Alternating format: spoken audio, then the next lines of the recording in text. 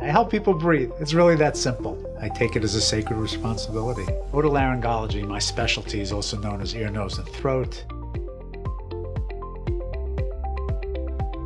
My clinical focus is on inflammatory and infectious diseases of the upper airway of the head and neck. And these are very eclectic and rare diseases. I've made a career of treating a lot of things that nobody else wants to treat. When I started here, a lot of the stuff was done openly with external incisions, longer hospital stays, more potential risk. Fortunately, the last dozen+ years, we've done very, very few open procedures and been really managing these patients through some advanced and complex techniques. Sometimes we inject steroids, sometimes use freezing therapy. By learning how to deal with a problem in one individual disease process is often transferable, as it is in a lot of these airway surgeries, to other problems.